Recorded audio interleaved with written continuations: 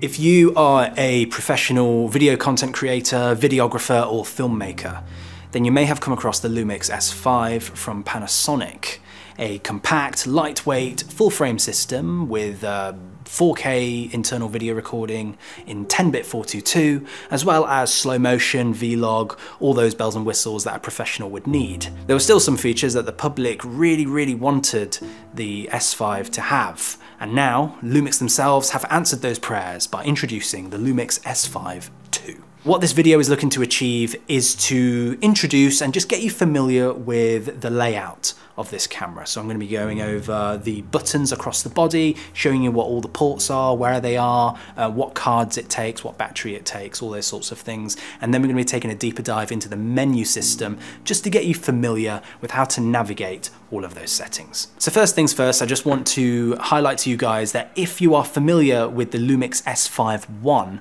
already in terms of its button layout and everything and all that sort of stuff, then there's not much I can show you in this section of the video because all of the buttons around this body are identical to the LUMIX S5 I. Okay, so all those buttons are the same. So if you already are familiar with those buttons, there's nothing new. So if I were you, I would go ahead and skip to the next chapter of this video. So here we go with the LUMIX S5 II. Straight away you can see that we have our first function buttons. This is a button that you can assign. It is preview mode set as default, but you can assign that as to anything you like that is convenient to you through the menu system.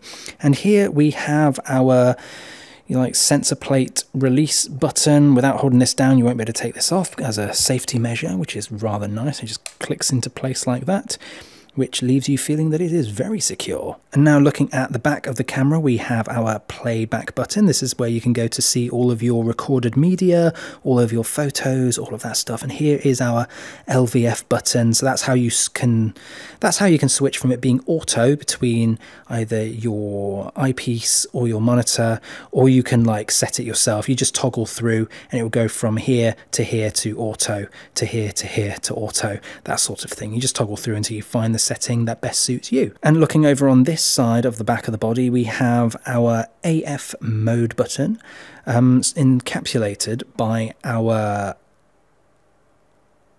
focus mode lever. So if we look over onto this little bit over here, you can see we've got C for continuous, MF for manual focus, and then S for, well, something else.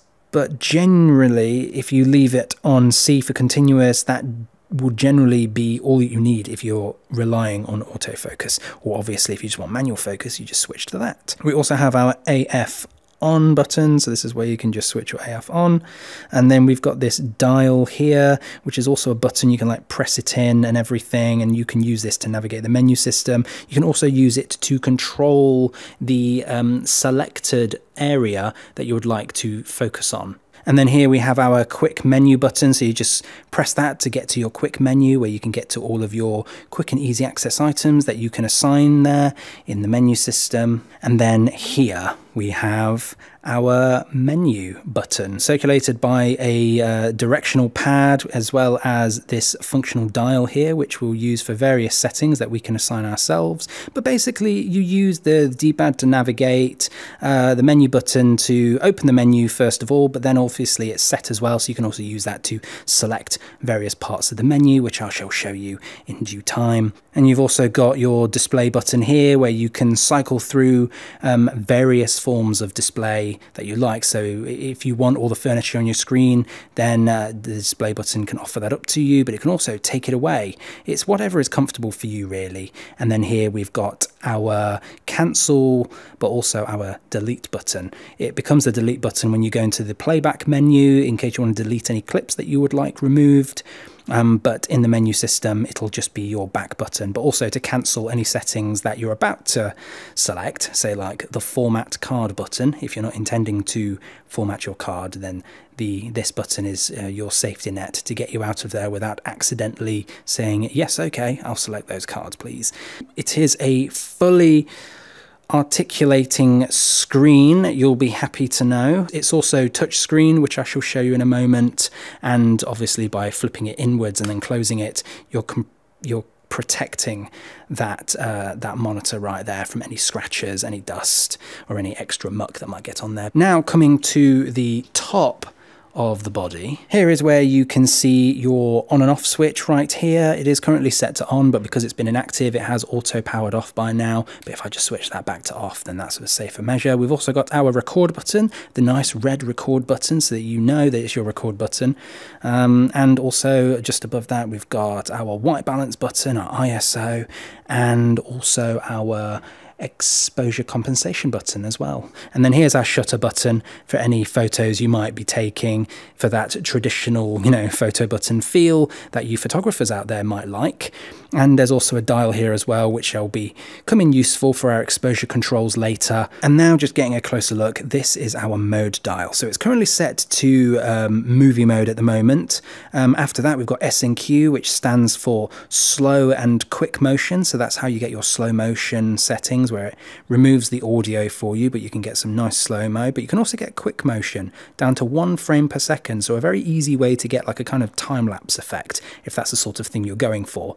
And then following that, we've got our custom mode settings, where we have 3 to play with. So if you've got 3 lots of settings that you would like to have ready to go, so you can just switch to on the fly as and when you need them, then you can navigate to these in the menu and then basically customize them to whatever it is that you would like them to be. Then we've got IA followed by program mode. Program mode is the photography mode that beginners would typically use. This is basically like it'll sort out all the aperture and shutter settings for you, depending on what it is that you're framing up. So it will take into account all the lighting and the situation that you're in, and it will take a photo that it's been programmed to take, making best use of both shutter and aperture to get you the cleanest shot possible. And then you've got aperture priority. If you want to take full control of your aperture, get some shallow depth of field, make sure you've got deep depth of field, whichever it is that you're after, and it'll just alter your ISO or shutter to make sure that it's exposed correctly. And then also vice versa. If you wanted to prioritize your shutter, then you've got shutter priority here as well. And for the masters of photography, or those who just want full control, you have manual here too. But we shall be leaving this on movie mode because I am a videographer, and that is what I would be using this camera for in the first place. That and S&Q, or any of the custom modes that I set to get various, you know, different flavors of video that I can switch to on the go as and when I need them. And now looking over to the drive mode dial, we've got all the usual suspects for all of our photography needs, timers, and you know, continuous burst rates and all of that. Coming over to this, the hot shoe, it does have a plate over it to stop it from getting dust logged or anything like that, but you can just take that off and move it aside. And then here is your hot shoe ready for mounting your XLR adapter as and when you need it. And now coming over to the SD card slots, if we just pop this open, we can see we have 2 NTSC 2 card slots, so you can get those good high bitrate video recording modes straight into this camera via 2 card slots. And you can either dual record these, so you've got one as backup, or you can have it just so that you record into one and then it starts recording into the other when the first one is full, and then you can keep like swapping them over to basically get continuous recording on the go forever if you really need it, considering you've got the battery power, you know, power source stuff to keep it going at the same time. And now on the other side of this camera, if I just show you the 3.5mm ports that we have, we've got one for our microphone input and one for our headphone output. So you don't need the XLR adapter stuck to the top of this camera in order to record good clean audio. You can use 3.5mm jack microphones into this, and then obviously headphones. Just make sure you've got some nice headphones so that you can monitor that audio to ensure that you're getting the quality that you're after. Now, this is an improvement over the previous generation of the S5. We now have a full HDMI port for your external monitors, external recorders, all of that malarkey. And also we have a USB-C port right here, which can be used to connect it up to charge those batteries internally inside the camera. And also, if you get the S5 IIX, you can also take advantage of recording straight into an SSD T5 drive. So bypassing SDXC 2 cards altogether, just getting one drive, you can get like 500 gigabytes, 1 terabyte of space, and then record into that. And now coming to the bottom of the S5 II, here is our tripod mount where you would expect it to be, just so that you know that it's there. Then up here we have our battery compartment, just a switch, and then it flips open, and then another little grey switch, you just push that in, then out comes the battery. Now this is the same battery as is used in the S5 I, but also in the GH5s as well. It is an upgrade from a previous generation of battery. It just gives more power and just gives more life to your camera for longer. So if you've already got these kinds of batteries, then you can just keep using those. And also you get a battery with this camera as well. So that's just another battery to your arsenal to keep your cameras running for as long as you need them to run. Now we're going to take a deep dive into the menu system just to get you familiar with what the layout of the menu is and what sort of settings it offers and gives you control over. This is the general furniture that you'll see when you first come to open up the camera, not open up the camera, but turn it on. It shows you what your white balance is in Kelvin. It shows you what picture profile you are in. It shows whether you're shooting in MOV, which we currently are, 4K, 422, 10 long up, 25p, all that stuff. So just to give you a glimpse at the quick menu, if I just go ahead and hit the Q button, that'll take us to our quick menu page. Here we can switch from MOV to MP4. We just use this dial at the top here. If we wanted to switch it, as you can see, as I roll this, it'll roll between and go down here. We use the dial to navigate through all our different shooting formats. So if I just, it's just a really easy way to just navigate through and see all of those. We've got our picture profiles here as well, or photo styles if you like.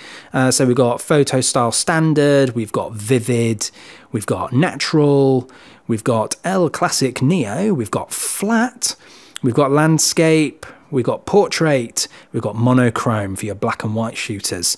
We've got L monochrome, and we've got L monochrome D. We've got L monochrome S. And then we've got Cine-like D2 for those that don't want to shoot in full flat. I used to shoot in this all the time just to get a slightly flatter picture without going full log, because I didn't always want to be editing my videos if I knew it was just going to be basically an extra step that I didn't necessarily need for my day-to-day shooting. And then we've also got Cine-like V2. We've got Like 709, which is basically just 709, and then we've got Vlog, which is the more professional format that I think most videographers or content creators shoot in. Just gives you more dynamic range and more control over your colors, your saturation, your contrast. If you wanted a flatter look, then this is how you would go about it, but I would recommend grading it a little bit at least, just so it doesn't look so grey. Just bring some of the color back to everyone's cheeks, that's all. And then we've got real-time LUT. This is the photo style, as I'll now call it from now on for this camera, or picture profile, probably slip it from time to time. This is the photo style that when you bring in your own LUTs and you want to shoot in a LUT that you have imported into this camera, this is the mode that you will use to basically burn that LUT into your photo. So it's basically like shooting in Vlog and then adding the LUT later in post. This is just a quick way to add the LUT while you're shooting, so that when you basically offload all of your footage, it's ready to go with your LUT baked into it. But it does mean that you do sacrifice having the Vlog file in case you did want to grade it differently later. But it's entirely up to you. If you know how you like to work, then this is a nice way to just kind of skip that step in post. And then we've got like 2100 HLG, we've got My Photo Style 1, My Photo Style 2, and My Photo Style 3, followed by My Photo Style 4. But moving on from the quick menu, now you know what your photo styles are, so I won't bore you too much with that stuff. Just to give you a quick glimpse at the display button, if I just go ahead and press that, it will give you an idea of what happens. It basically just like cycles through different ways of previewing your monitor. So right now we're just looking at what photographers might more keenly like to keep an eye on. It obviously highlights all of your more important features, like what your shutter speed is, what your ISO is, what photo style you're in, what your iris is. It's at 0 at the moment because we don't have a lens attached to this thing, and also white balance and frames per second as well. If I cycle back, it now goes to black, and then we bring it back and it's got all those details ready on the screen. This right here is a waveform monitor or a vector scope, or whichever one of those it is, basically to help you keep an eye on your exposure so you don't underexpose or overexpose. Obviously we're very underexposed here, but as I said, it's because we've not got a lens on here, and I do have the lens cap on the front of the body, so literally no light is getting in at all. So it literally is seeing black, as is being communicated by this little scope right here. And obviously if I hit display again, it just takes it away, just gives you a cleaner part of the image. And obviously here I can like move this little box around. So obviously if we did have our autofocus engaged right now, then we could basically use this to you know, see all that business. Now if I just cycle back through, so we got all that, now we're going to dive into the menu. So we just go ahead and hit our menu/set button.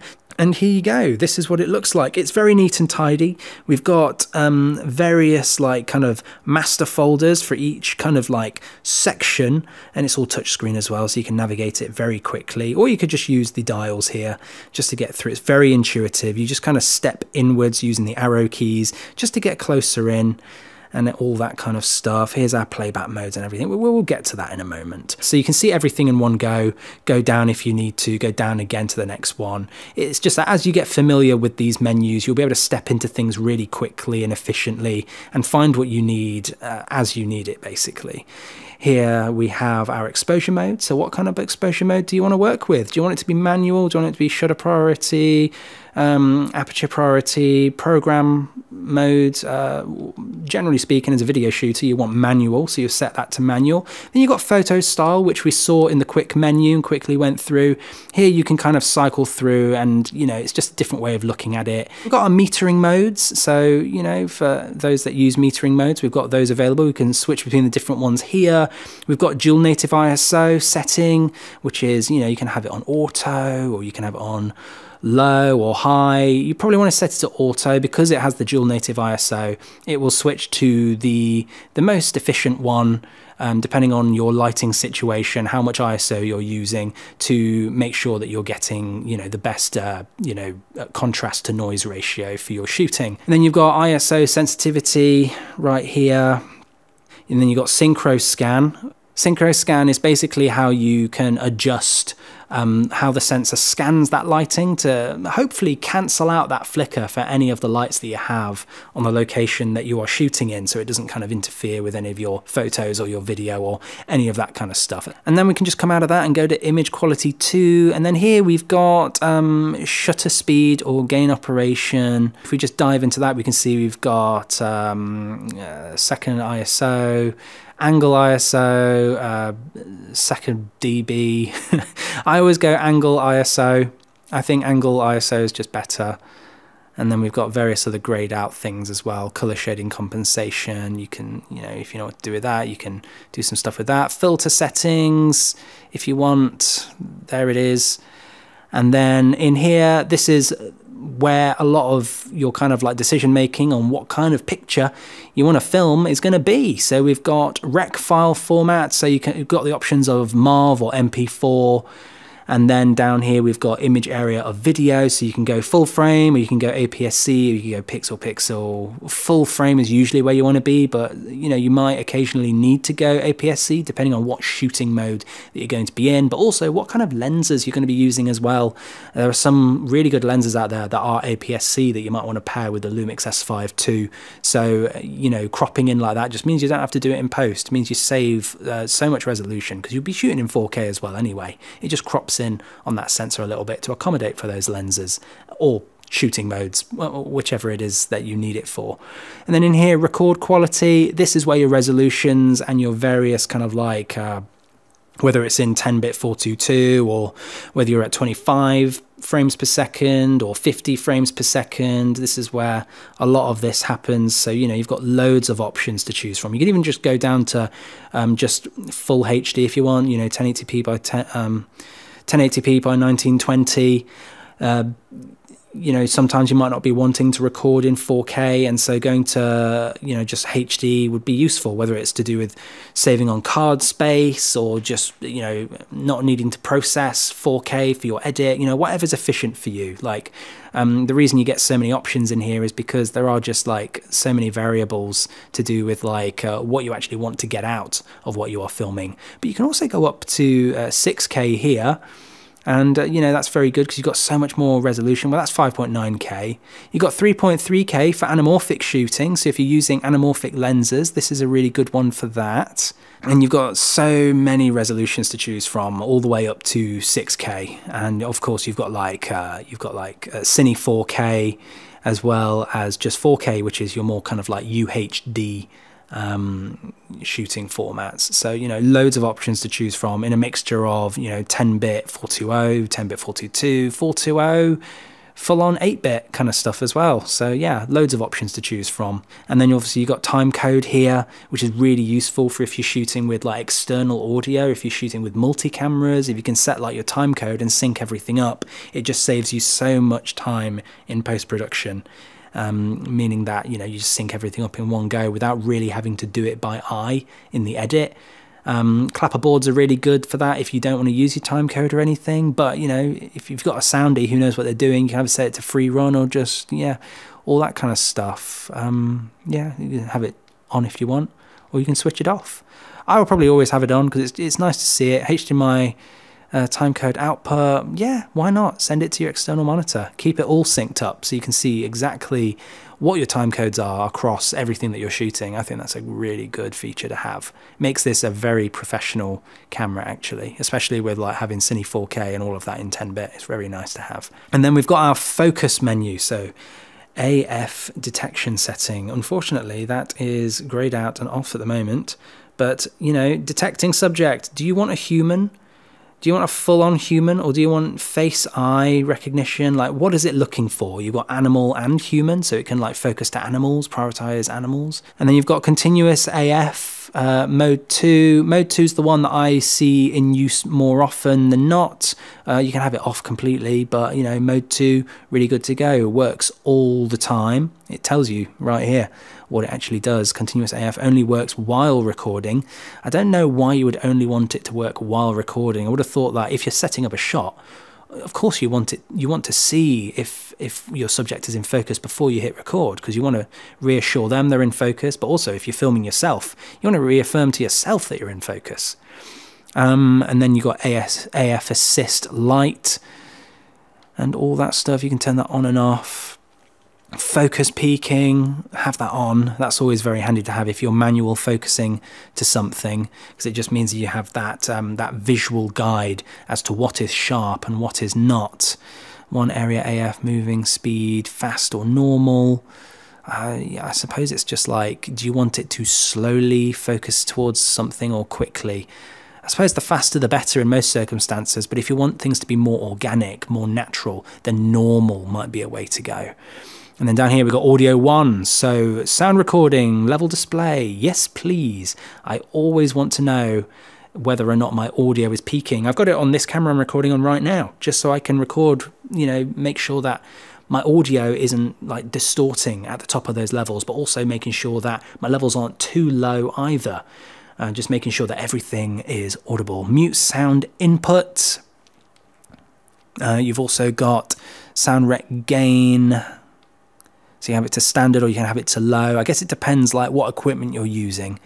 And then you got sound level adjust. So this is just like if you're working with your 3.5mm jack microphone, or just using the scratch audio from the microphones built into this camera, you can control those levels from here. But obviously once you get to below minus 18 decibels, it just goes straight to mute. So if you didn't want any audio at all, I guess that's a good way to just making sure you don't get any, but I think those audio channels would still exist. So you might as well have a little bit of scratch audio on there, even if it is just like around, I don't know, like, let's just say like minus 12 And then you've got sound rec quality. This would come into effect when you have the XLR adapter fitted to the top of this camera. You know, once you've got that fitted in, you'd be able to see that you've got your 48 kilohertz 24-bit audio, because that is generally a higher quality audio than what you would get through the 3.5mm jack. That's literally the benefit of using the XLR adapter in the first place. And then you got sound rec level limiter. The limiter is good because it means that if things do peak up a bit, say like if I get really loud very quickly, then it does keep those levels in check to make sure that you don't distort as much as you might have if you did not have that limiter, you know, working for you. And also wind noise cancellation. You can set an intensity to that, or you just switch it off completely if you're not too bothered about any wind disturbance at all. And then mic socket. Right, so we got mic socket plug-in power. Mic socket works as mic input. Power is supplied to an external mic by the camera. Very interesting. You've got all these different settings. And line as well. Yeah, very good. Mic socket works as line input. Power is not supplied to an external device by the camera. Wow, that is, yeah, that's pretty handy. And then audio too. So we got special mic, I guess, like, you know, when you've got your XLRs and everything, XLR adapter on here and everything, it gives you a bunch more channels. So like for here, you can set it so that while you've got your, oh, sorry, don't know what's going on there. While you've got your XLR working with your microphones, you can also set it so you still get scratch audio from the camera itself. So the internal inbuilt microphones will still be recording at the same time. Sound output, real time. Yeah, I would have thought so. You got real time or you got rec sound. It does give you a description of what these mean. Monitor real time sound or output sound that will be recorded on video. So I guess that means like as you're recording, you can monitor it. Again, I would just leave it as real time. Headphone volumes, this is like for your monitoring. It does not affect the input of the audio, but say like you really want to hear what's going on, it's a very noisy day, you might want to set it up really high, although you know, look after your ears, everybody. You don't want to be, you know, getting deaf by the age of 40. And obviously, like if you only need to just know that it's on, then have it at a lower level. But yes, very good to have this volume dial here, just so you can kind of check it in and make sure you're getting everything you need. Sound monitoring channel. So here's where you can like choose which channels you want to be taking in. Yeah, very good to have all these choices. And then coming out of here, we now have others. So these are all just the kind of miscellaneous settings. So we've got silent mode on, or, you know, if you want it to be silent, I guess that means like when you press record or anything like that, you tend to have like a sound that indicates that it's now recording or stopped recording or taking a photo. You know, it has like an artificial click sound. A lot of these mirrorless cameras do these days, but you can switch that off so you can always be dead quiet while filming. Say like you're filming a documentary or anything like that, would be very good for that. Image stabilizer, you've got various settings here. This is how you get to those. So yeah, you just kind of jump into these and you choose which of these you would like to take into use, you know, turn on all the extra, you know, image stabilization that you need, anamorphic, yeah, you can dial up like how much stabilization you need.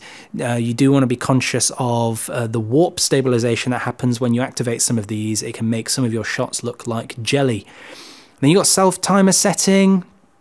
If you use self-timers for your video or anything like that, and focus transition, loop recording video, segmented file recording. So like this splits up your files by however long you want them to stretch for. This camera does record continuously, so if you did want everything in one massive file, then you can have that. But say like you wanted to record in segments for whatever reason, like it's better for your workflow or something like that. Like I know sometimes one massive file can really slow down your editing as opposed to having multiple 3-minute files, for instance. Generally, I'm expecting people will have this off because having the continuous recording is really useful, and you can transcode those big files to become smaller ones in terms of like the actual file size, but the runtime still is the whole stretch of the entire recording. But you know, this is a nice workaround as well if you want to control it in camera. Live cropping. Yeah, there it is.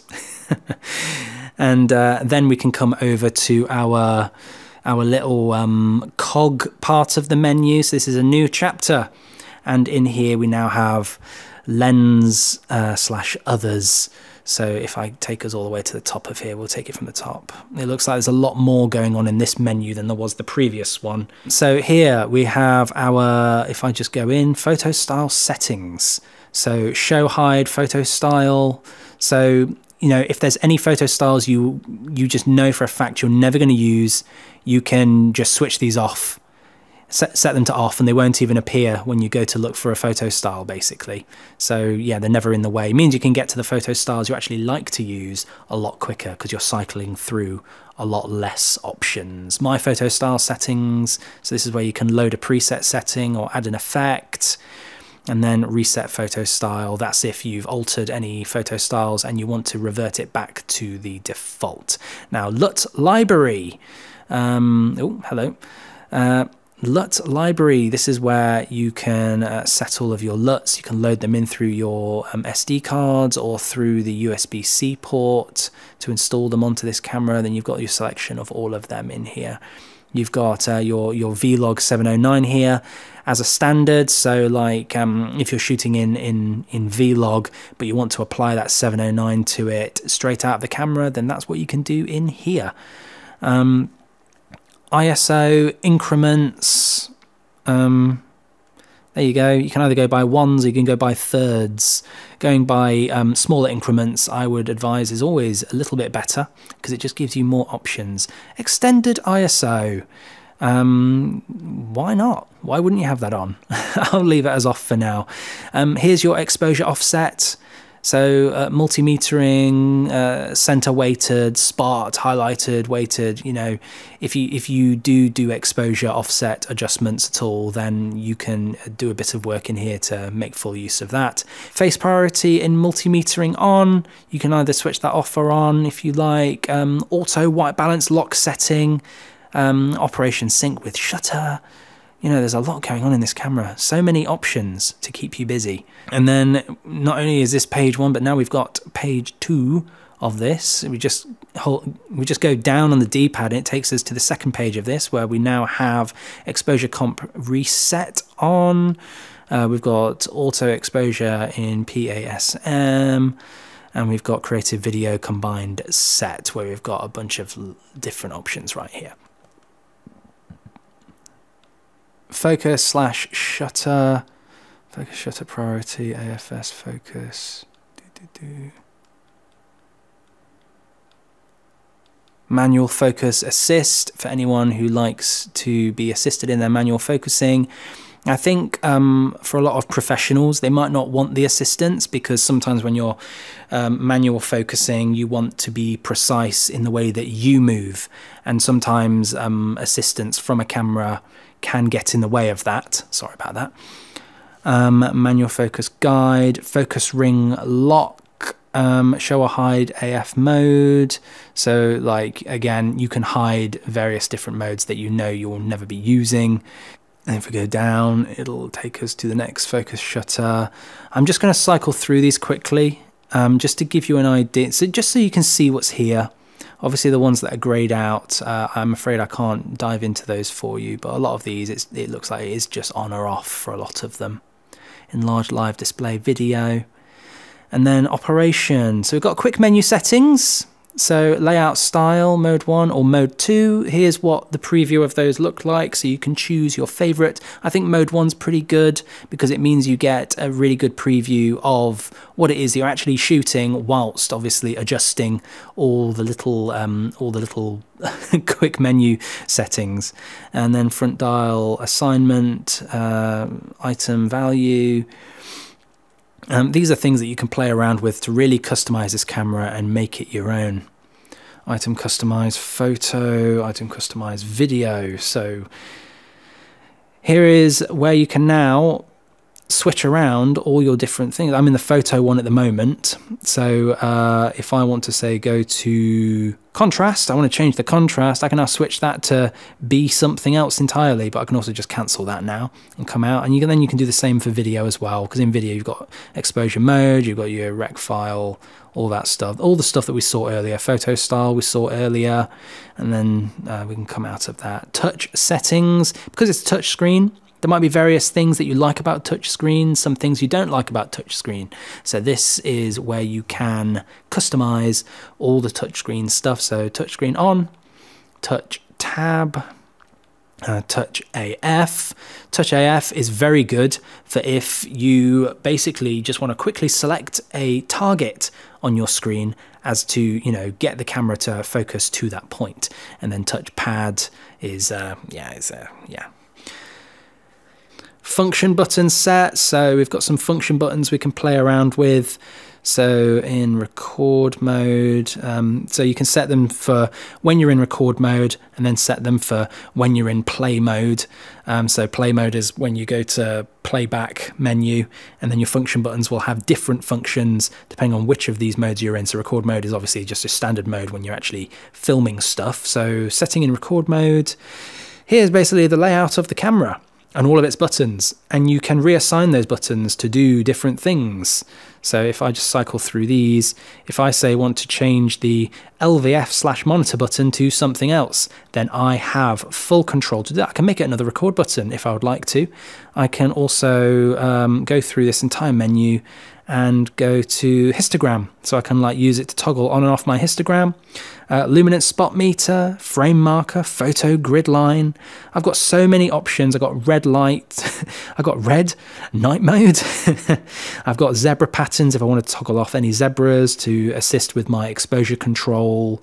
Loads of different options, anamorphic squeeze, color bars, and then we've got waveform monitor as well as vector scope here. Very good to use for your exposure control and all of that. Focus ring control, man, there's just so much packed into this. Destination card slot, Wi-Fi, fan mode. Yeah, I'm just going to cancel out of this because I don't actually want to change anything right now, but you know, you can see what you have at your fingertips right here. Quite a lot of customization. Even the buttons that you would think are like set for life, you can change, and it shows you which of the buttons it's correlating to as well. So function 2, is on the front right next to the sensor, the top one, not the release plate one, and you can customize that to be whatever you would need it to be. And then we got white balance, ISO exposure button, all that stuff. Just take your preference of what you would like that to be. And ISO displayed settings, like what do you want it to look like basically? Do you want ISO limit / ISO, like how high can it go before it's ISO, ISO off, ISO. Yeah, so full customization of what your furniture on your monitor is going to be, which is very nice to have. Exposure comp, display setting, cursor buttons, front rear dials. So you can now set what these do for you. Dial set, so here you can assign what your dials do as well. Control dial assignment, so rotation, F, and shutter speed, like which dials and which directions do you want. Rotation menu, menu operation. Yeah, you're getting very specific with what each of your buttons will be doing now. Joystick setting, defocus movement, video rack button remote. Obviously, you just want that to be your record button, but it's giving you the option to switch it right here if you didn't want it to be that. Monitor display photo. So you got auto review, you got constant preview. You can set that if you like. Histogram on or off. Let's get out of there. At least it gives you a preview of it afterwards. Photo grid lines, very good for helping with composition if you need help. But also you've got different versions of that, depending on how you want it, whether you want things to be very kind of like 3x3 grid, or your spider web, or this one. I suppose what this one would be good for is like, I've seen a lot of like tele shopping channels where they'll have some graphics come on screen, and it's usually in like this kind of reverse L-shaped bar sort of format where it kind of crops things over, but it's usually like an overlay. It doesn't shrink the image down to fit this. Like, this is just an overlay that goes on top. So this is a very nice way to basically have those lines in place, so when you're setting your cameras, you can see, oh wow, you can place these wherever you like. That is really handy. That is really handy. Very nice. I will be setting that to off for now because I don't really use that stuff, but at least we know that it's there. That is very good. What does this one do then? Come on, I want to see it. Get me out. Okay, yeah, it's just like, it just gives you loads more lines to play with, so you can see more things to look out for, help you line your shots up a lot better. Live view boost. So live view boost. So mode 1 is the screen is displayed brighter, however frame rate of LCD and LVF will slightly drop. Mode 2 is the screen displayed brighter than mode 1, frame rate of LCD and LVF will drop substantially. Off is feature disabled, and then you can set it yourself, I suppose. Okay, you got night mode, you've got LVF/monitor display set. So yeah, you've got some settings here to play with regarding that. Expo meter, you can have that on or off. And then next, focal length. It can tell you what your focal length is, or if you don't really care because you're just using your lens, you know, you probably know what you've zoomed it to or what prime lens you're using, so you probably just set that to off and it not bother anyone, but if you really wanted to know, you could just leave it on. Blinking highlights, shear overlay, IS status scope, level gauge, luminance spot meter, framing outline, show hide monitor layout. And then you've got monitor display video. So you've got your Vlog view assist, which is very handy for if you are shooting in log, but you want to see like some real contrast in what you're shooting. Sometimes it's very hard to get focus in log profiles because of how flat it is. It's very hard to see where those sharp edges are. So having a Vlog view assist is actually very handy. And you've got the same for HLG, high log gamma as well. You've got your anamorphic de-squeeze display. So like if you are using anamorphic lenses, you might want to set it so that it squeezes the image for you, otherwise you'll be looking at a very stretched out image. Yeah, it would be very, very good to de-squeeze it while you're using the lenses in this camera. And it is just a preview as well. You do de-squeeze them in editing afterwards, but at least this camera can give you a preview of what it will look like before you get it into post. And then we have monochrome live view on or off. We've got center markers on or off, and you've got a variety of different center markers to choose from in case you wanted a specific type. Safety zone markers, and then frame markers on or on. You could just have that to off, but you do have set to, you know, so you can see like where your crop is if you're going to be shooting as if it were anamorphic, but you know, if it's not anamorphic. But you know, that's really good to have. You can have it as a 100%, 75%, 50%, 25%. If I switch it on and come out, now I can see that I've got like kind of a false anamorphic frame going on. So this kind of gives you that guide to, if you are shooting with the intention of faking that anamorphic look by just having black bars at the top and bottom of your frame in post-production, then this is a good way to kind of visualize that in your camera to make sure that you're getting the correct framing so that nothing gets kind of unnecessarily cropped out by accident or anything like that. And it's good that you can set like different crops as well. You can have a 4:3 crop and 1:1 crop, so very handy. 16:9 crop as well, but I don't know why you would necessarily need that because the majority of the time you are going to be shooting in that anyway. But we don't need this for now. You can choose a color for it. You can also choose like a mask for it as well and set different like opacity percentages for it and all that, but we'll just have this off for now. Just switch that all the way off. Zebra pattern on or off. You know, you've got different types here. And then if we go down now, we've got waveform and vector scope. You can have that on or off. You can choose between one or the other. This will help you to really hone in on the correct exposure for particular shots. Color bars, if you need them.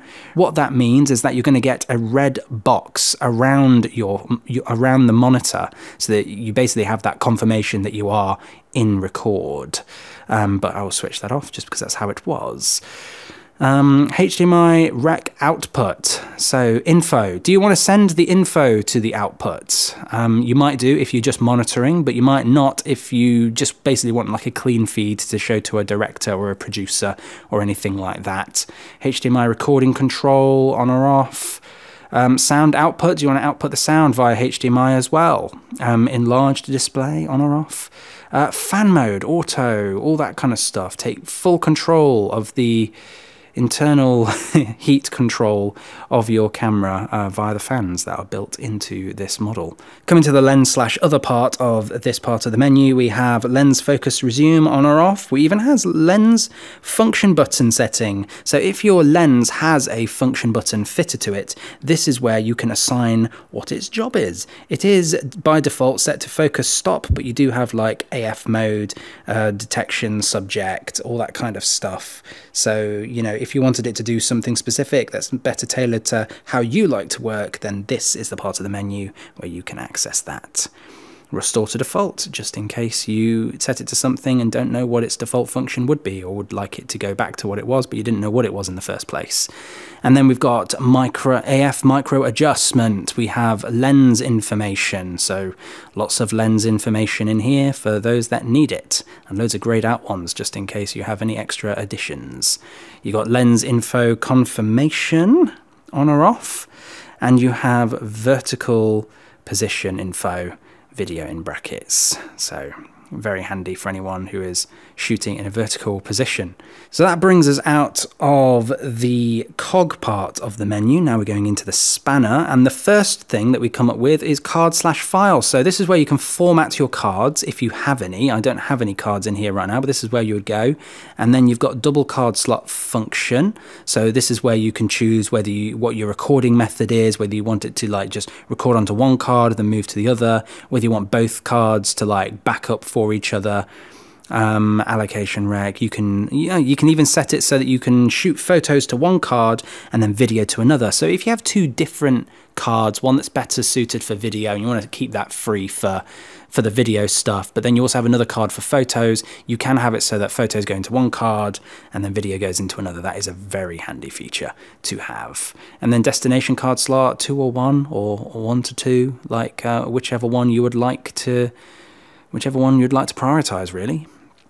And then folder file settings, file number reset in case you want to reset the numberage of your video files, photo files. So when it counts up to a certain number, you might want it to come back down to a lower number just because it looks tidier for whatever reason. I'm sure people have better reasons than that, to be honest, out in the field.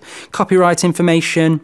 If you are an artist and you would like to set copyright, you can stick your name on there, and then all that copyright will be embedded into the metadata of your photos and all that business, which is very handy for us artists out there.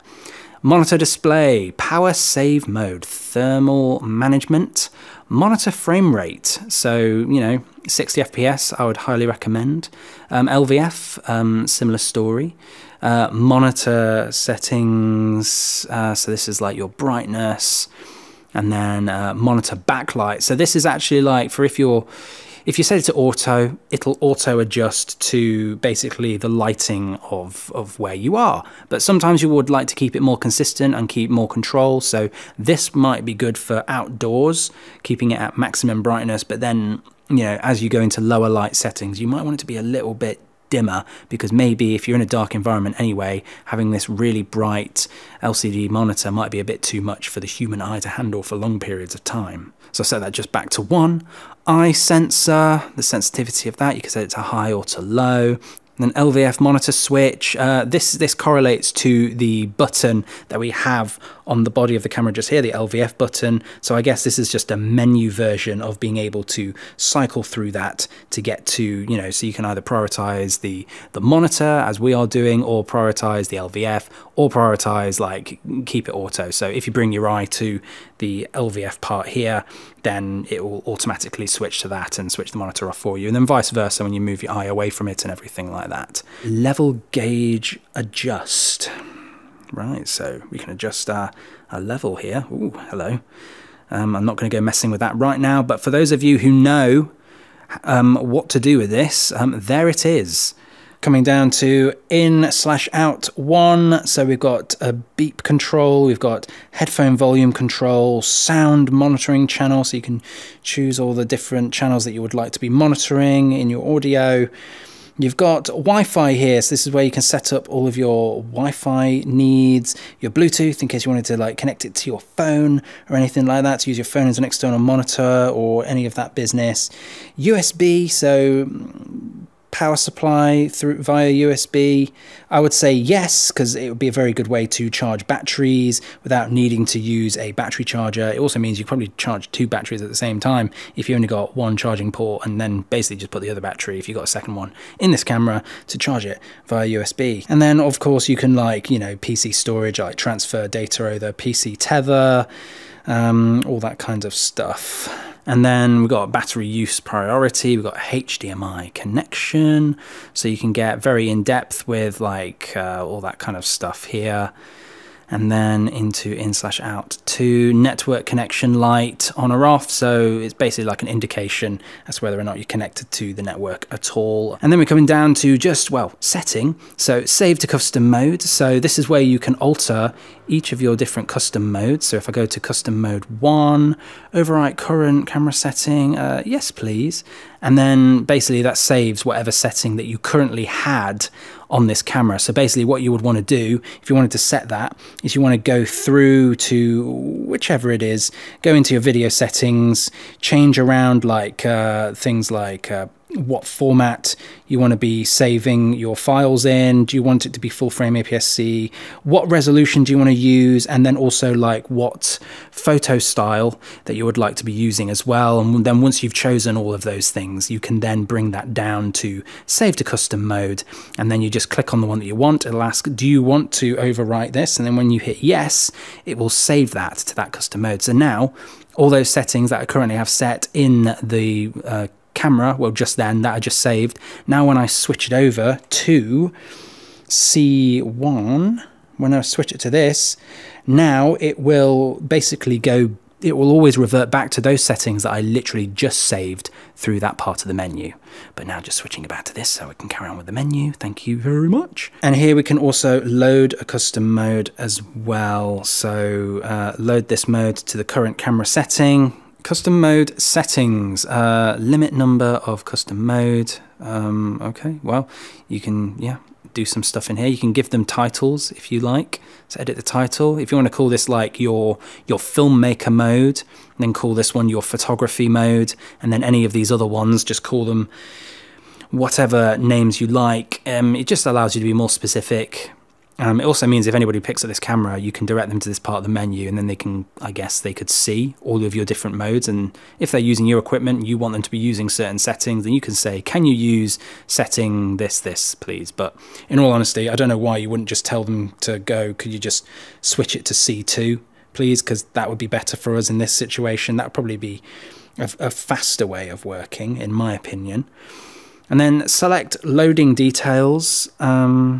Yeah, white balance, frame, shutter speed, ISO, sensitivity, yeah, and then just a full reset rec settings if you feel like you went a step too far. And then others, so we have clock set, so if you need to set your date and time, you can do that in here. Your time zone, you've got a nice little, you got a nice map here to show you like what time zone you're in. We're in the UK, so we want to highlight over this part. System frequency, so this is very handy for if you want to be shooting in either PAL, NTSC or cinema, so you can switch that up in here. Yeah, that's a very in-depth feature to have, actually. Very nice to have. Pixel refresh, start processing. I'm not going to do that right now, but if you needed to do anything like that, sensor cleaning, language, you can change your language. If you do speak another language and you'd rather it be in, like, I don't know, say like Spanish or something, then you can have that. Firmware version, this is where you find out what firmware version that you are on, and it's also where you can also like activate a firmware update if you've got one saved to your SD card ready to go.